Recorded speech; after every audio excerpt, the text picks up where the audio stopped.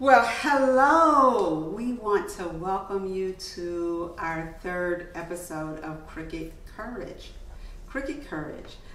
This is a space where we are telling the stories of diverse people. And today on our show, our guest is Alvin Steward. He also is known as Nicky. Is that right, Nicky? Nick. Oh, I'm sorry. He's also known as Nick.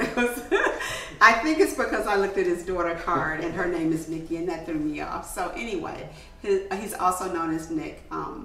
Alvin joined our church July 19th. He joined United Church of Hyde Park, but he had been coming for a year. And some of you know him a little bit, but I thought it would really be fun to get to know a little bit more about his story. So he agreed to come, and he is here with us today. So we are looking forward to getting to know Alvin Steward a little bit better. Thank you. So, Alvin, last week I started out with just asking people a little bit about their origins. So tell us a little bit about your name. Like, some people have these interesting stories that come with their name. Maybe it's simple as my grandmother named you, I'm named after an uncle, but tell us, how did you get your name? Alvin came by way of my parents. I know not of the history of it. Nicky came by way of my mother, who had a girlfriend who's also was named Nicky. Mm-hmm. I now have several children who bear the same name. Nicky. Nicky. But you're Nick, right? I'm Nick. Yes. Right, because I thought you said you were Nicky too. No. Okay, so you're Nick. Initially, I was Nicky. Okay, so you were Nicky. I was a Nicky, yes. Okay, and how did that go over when you were growing up being a Nicky? Well, did you get any backlash or? No, people who have known me over 50 years, maybe 60, refer to me as Nicky. Mm-hmm, mm-hmm. But you got to be in that age group. Right. Okay? Or otherwise, your names are Nick and Alvin. Yes. Okay. Well, it's so good to have you on our show today. Also, generally when I start conversations with people, I will say I'm the daughter of Herman and Dorothy. Those are my parents. And I also claim I am the daughter of Sojourner Truth. And from someone else, I was reminded that I am the daughter of God. So if you were to introduce yourself as the son of whomever, who do you feel like you're the son of? My father's name is William Stewart. My mother's name is Jackie Stewart. That would be my mother and father. That I would be the son of them. And I don't have a lot of history. There was not a lot of history shared, mm-hmm. Unfortunately. Just didn't come that way. Mm-hmm. I wish it had, mm-hmm. Mm-hmm. But it's very limited. Okay. So, and so you were born here in Chicago and have lived in Chicago all your life? I was not born in Chicago. I was born in Cleveland, Ohio, county of Cuyahoga. I came here as an infant, mm-hmm. and technically I am a Chicagoan, but I was born in Cleveland, Ohio, mm-hmm. 1937. Okay, thank you for that information. You want to give us the month also? July the 13th. July the 13th. Just had a birthday. Just had a birthday. Did you do anything fun for your birthday? No. But I deal with life like every day is a birthday. Mm-hmm. You celebrate that day, the next day, and so on. I don't just look at July the 13th as a birthday anymore. Okay. Yeah. Okay, and that's beautiful, that every day we live is kind of like a day we haven't seen, and so mm-hmm. Kind of reminds you of the scripture that says, "This is the day that the Lord hath made; we shall rejoice and be glad in it," because it's another day.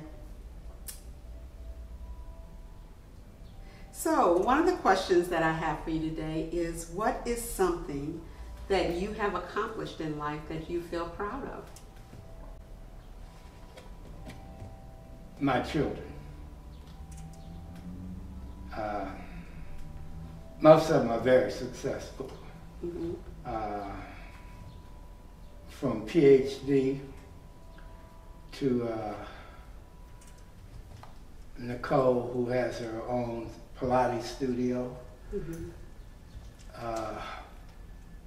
Tracy, who's no longer with us, who got a free or full ride to Northwestern University. Mm-hmm. Nadia, who went to Purdue on basically a free ride.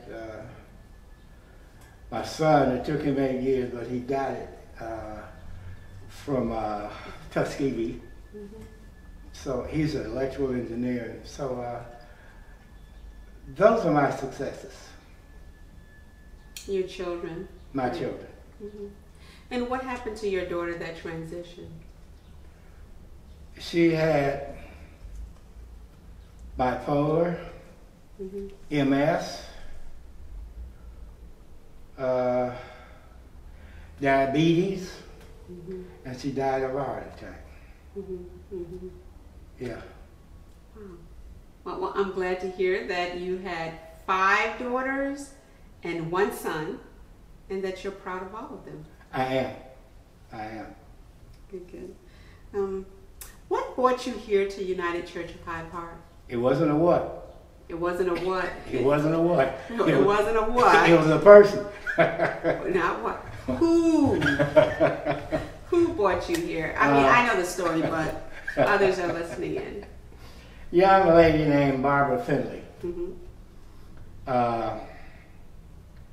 She said, "Why don't you go to church with me?" I said, reluctantly, "Okay." So I went to church with her.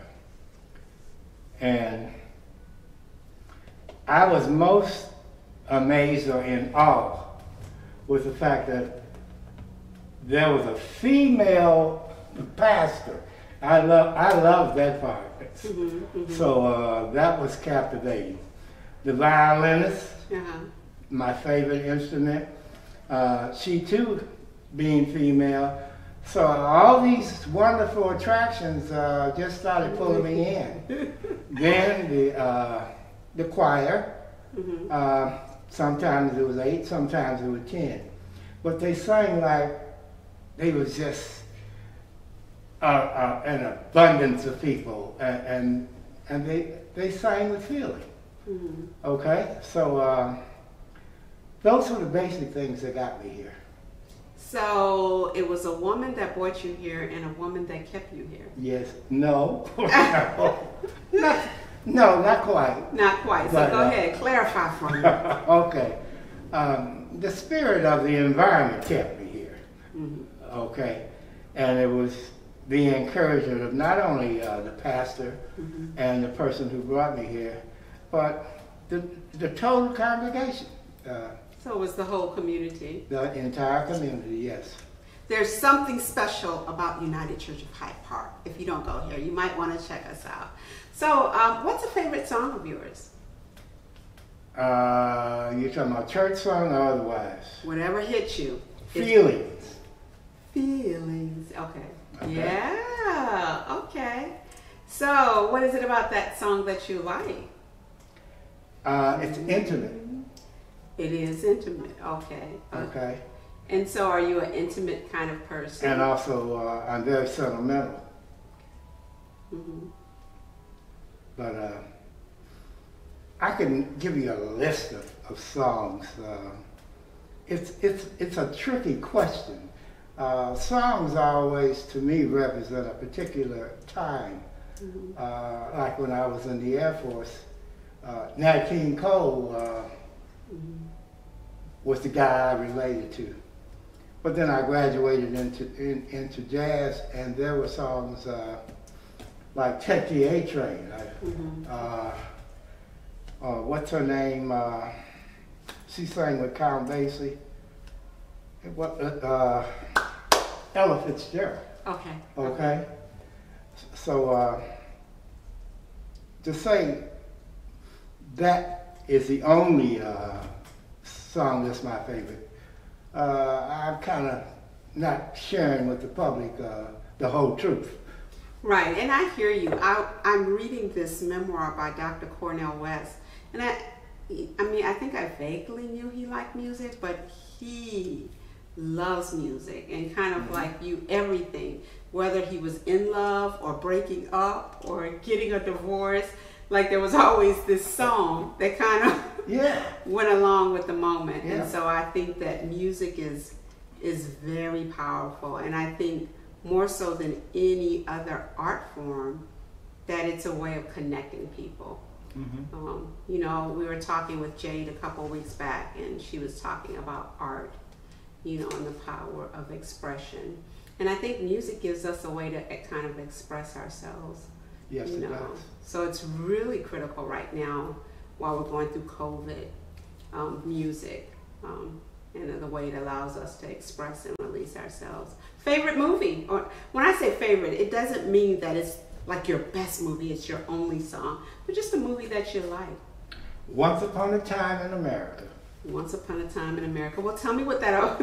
I'm not sure I saw that. So, what year was it? You know, about what time period and what is it about? It's about the migration of the Jewish gangs in New York. Okay. Robert De Niro is one of the stars. James Wood is the other star.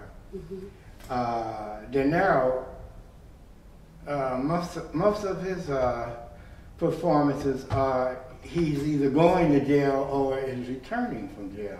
But he has a lot of influence on the Jewish gang. And it's not a big gang, it's only about 5 or 6 of them. But they are extremely notorious, but it's the music that has captivated why I like the song.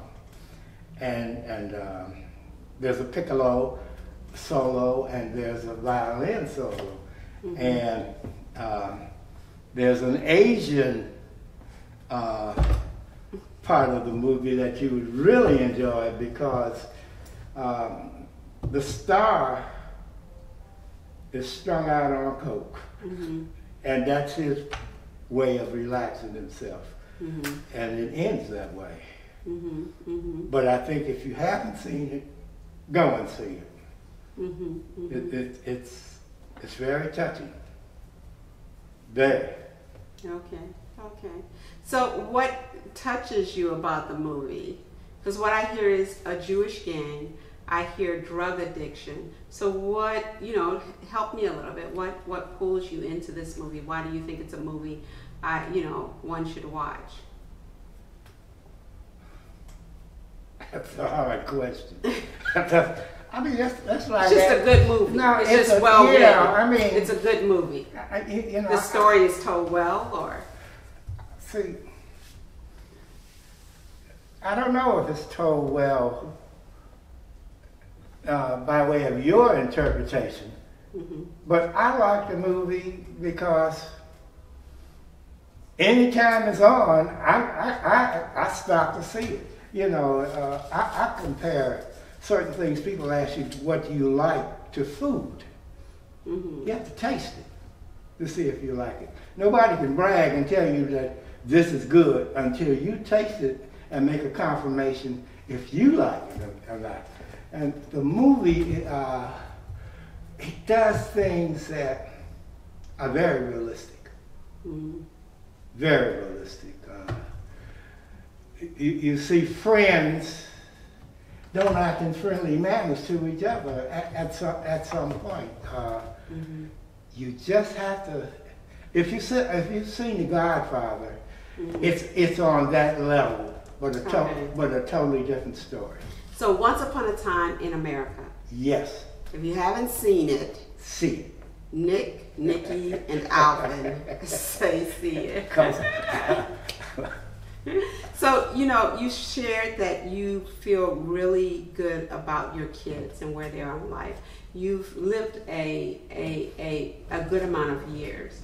And so I'm wondering, you know, do you have a fond memory, just a memory somewhere that you're fond of in all of the years you've lived? No. No fond memories? No. I mean, one guy told me, he said, Nick, you are an amazing person. He said, I've never met a guy like you.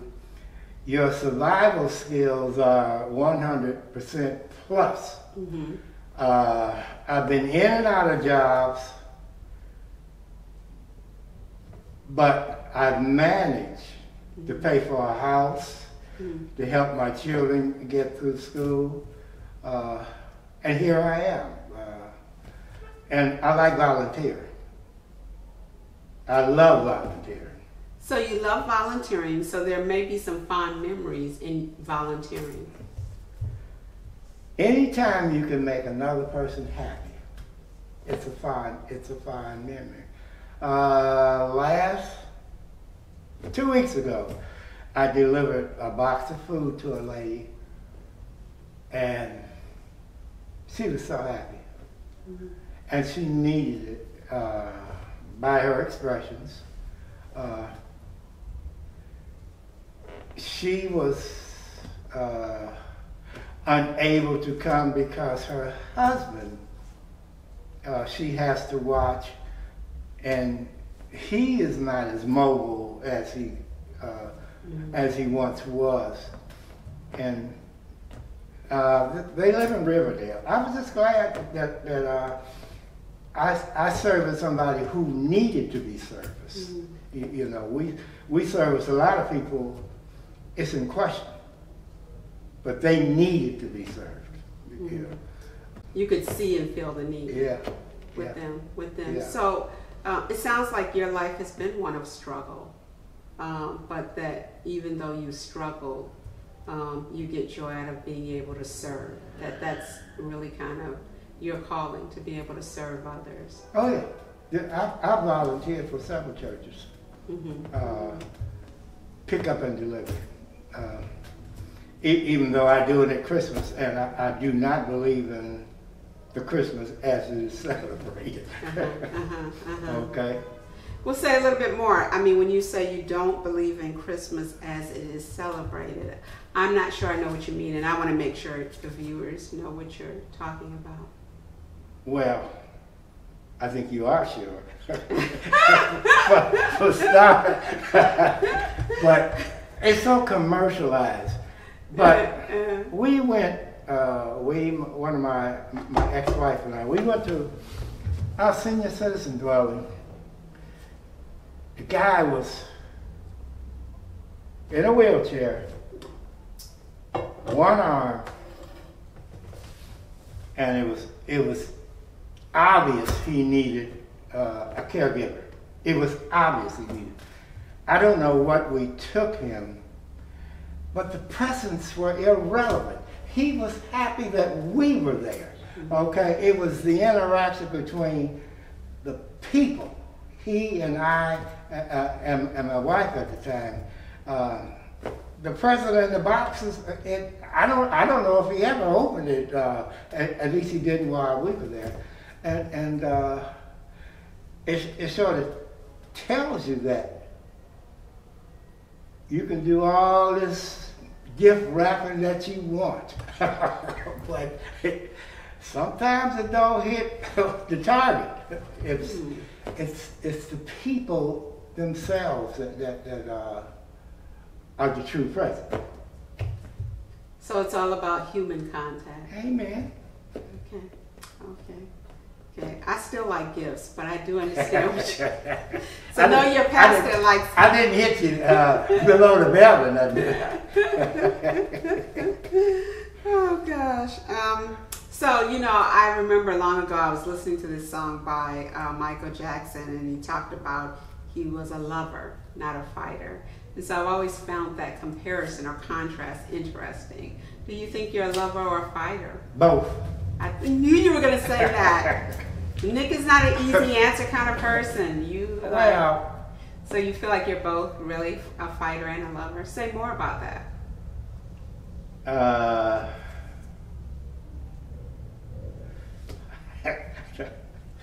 I'll start out the nice way. Mm-hmm. I played basketball till I was 49 years old. Mm-hmm. Okay? I've had numerous of female friends, Mm-hmm. but I've also had numerous of male friends from playing ball. And I played ball all over the city. That was my aggressive me. Mm-hmm. Girlfriends, that's where that Nikki thing comes in. They know me as that. I'm also a bridge player, so there's a lot of people, a lot of females who I've interacted with, and I would have to say both. I'm of the spirit of being a lover and the spirit of being macho, if I can use that term. Okay, so you're multifaceted. So people, he was a former basketball player, and you are currently a bridge player. Yes, I am. Okay, so good to know. So if you could take a trip anywhere in the world and money was of no objective, it could totally be the way you want, where might you take a trip to? There's a little place in Africa where the people walk so many miles to get water that's tainted, but they have to get what they can. That's where I would go and try to service with all this wonderful monies that I would have. Nowhere else. Nowhere else. So you would go to this place in Africa somewhere where the water was not good, and it still would be in the end about being able to serve somebody else. Yep. Okay. And do you think you're also able to receive when somebody wants to serve you? Does it work both ways? Depends on what the gift is. Okay. Yeah. Okay. Well, I have a few more questions. I thank you for being so gracious with us. So, I'm just going to throw out 3 words and you can say which one you gravitate. If you had a choice, would it be the park, the ocean, or the mountains? Park, ocean, mountain. I'll take the park. Okay. Is there anything else you want to say? I threw the park in because that's what we've been social distancing. It used to be just the ocean. It's too much water for in the ocean. And the mountains are too high. So one's too low and one's too high. Yeah, they just showed an excerpt of, what's the highest peak? Where is it? Mount Everest. They showed where at one point it's nothing but trash. And they're trying to get rid of the trash by way of other people, and it's really one scary event. But so I don't want the mountain. I surely don't want all that water. I'll take the park. Okay. Hey, the park is working for me too. Okay. So, Nick, you had been coming to our church before COVID, so I know a lot of people already know you. But is there one thing about you that maybe we don't know that you would like to share as a new member and as a way of us kind of introducing you to the community? I don't know what that is. I may be over aggressive, and that may be misinterpreted. I'm a helper. I can't help that when I see the tech here laboring by himself. Why is he laboring by himself? You know, how can I help him? The only way I can't help him is he don't want me to help him, and that's just the way I am. Okay, well, I have one final question. It's a question I ask of everybody who is on this podcast. And that question is, in the remainder of time you have left on the earth, is there anything on your bucket list to do? I would like to get baptized. Okay, that is workable. Okay. So would this be your first time? I don't know. You don't know? I don't know. Okay, but in your memory? Don't even try it. Okay. So we at United Church of Hyde Park, we can do a baptism. Okay. So let's have a conversation about that. Well, thank you so much for being on Crooked Courage. We're so glad that you are a new member here, but you've been with us for a while, but we welcome you. Thank you.